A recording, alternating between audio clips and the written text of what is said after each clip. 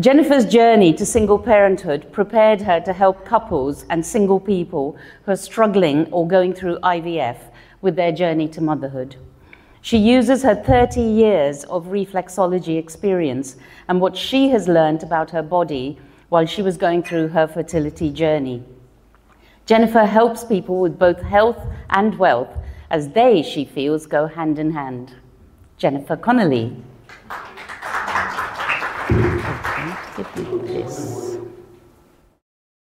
Yes, I'm Jennifer Connelly, and leading on from what you've just heard, single parents are the ultimate of the family. You are mum, you are dad, you are carer, you are cleaner, you are everything to your children. And you support them on all levels. My single parent journey is not normal for a lot of people, even now. You guys didn't really choose to be single parents. You ended up having to choose to be single parents. I actually chose to be a single parent. I was 39 and with a guy and fell pregnant. And I miscarried at 3 months, and it was a missed miscarriage. I went into hospital to have that unborn child taken away. That was on a Saturday night. On the Sunday morning, I decided, after listening to other people around the hospital, and I'd sort of done some talking to myself, that I wanted to be a mum. And I went home and went onto the internet and found the next fertility clinic that I could go to. I lied because you're meant to be out of having any fertility treatments or anything, or having had a miscarriage for like 6 months. So I said, oh yes, it was 6 months ago. In fact, it was actually a week ago. So I went down the IVF route, and I was very fortunate that my mum had recently passed away and I had a small inheritance that allowed me to go through 6 IVF treatments.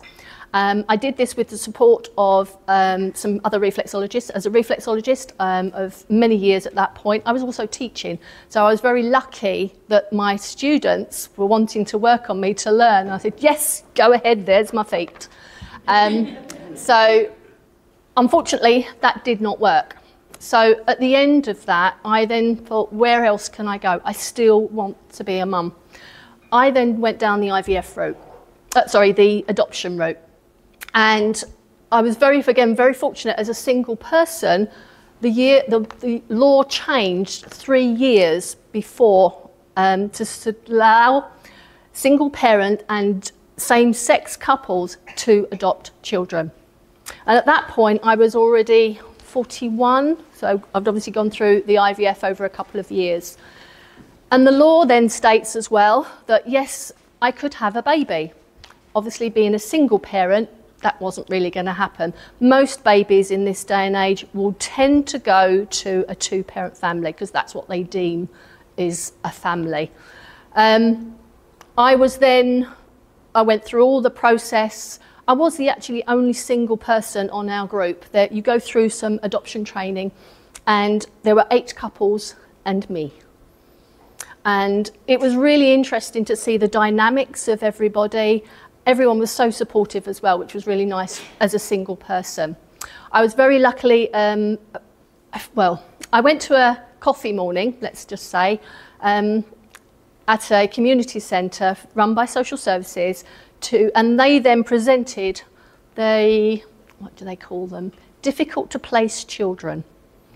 And my son, as it turns out, was actually presented at that on that coffee morning. He was 3 years old, had come from a very neglected family, or wasn't even a family, again, a single parent that really could not cope with child number 5. And they were looking for a 2-parent family. The social worker that presented him sat next to me. So I said to her, what's wrong with a 1-parent family? And she went, oh, if you're interested, come and see me, put your name down. And literally that's what it's like. It's like a catalogue. You put your name down just to make sure that you're in the running to be picked. It's one way of doing it, but it's not nice. Long shot is they found a 2-parent family within that group, within that coffee morning. Great. But I didn't know this until a year later. But they got all the way to No, so I'll start again. They did find a 2-parent family with that group.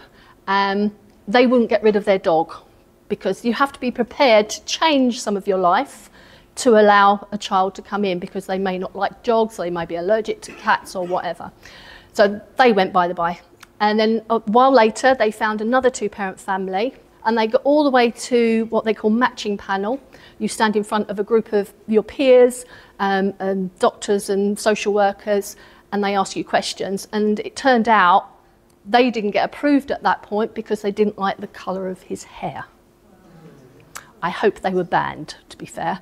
And thankfully, I'd actually spoken to that social worker when I did because she remembered me. And I actually went to Canada to see a friend of mine, but the week before I was matched with what is now my son. He was 4 when I adopted him, or 4.5, and we have had a challenging journey, I will say. And as a reflexologist, I was able to be around to support him. As an adopted child, he came with lots of stuff. And at 13, 14, he was kicked out of several schools because he was trying to find his own identity. And thankfully, I was at home working as a reflexologist myself, for myself, within my own environment. I could work around his needs and help him through. He did eventually go back to his very first school and actually managed to get through school, which was a troubling time for him. But what also helped with me, because I was obviously financially responsible for him, me, my house, and that was hard.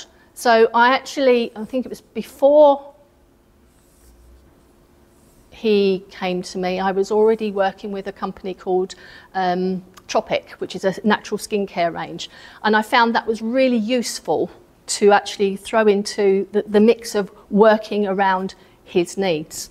It also ended up helping because it's a completely natural skincare range. When I then went on to specialise with fertility reflexology, it helps because it doesn't upset the hormones.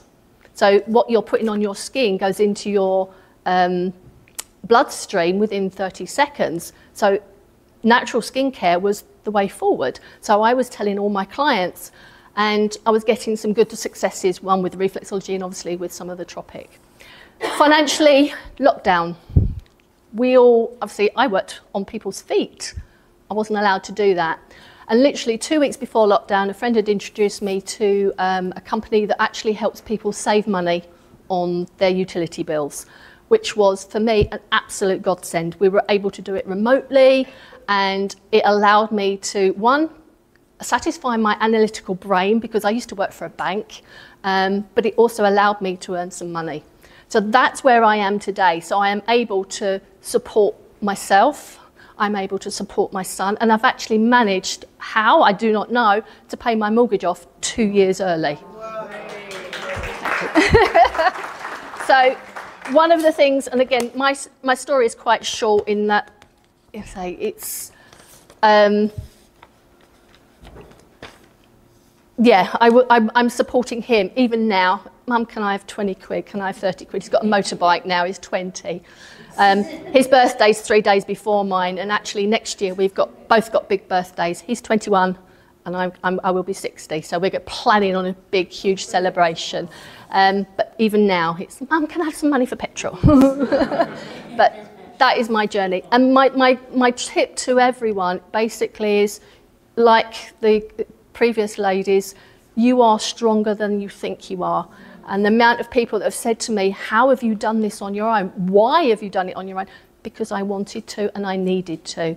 And I feel very privileged and very proud of myself of being able to do that. Thank you.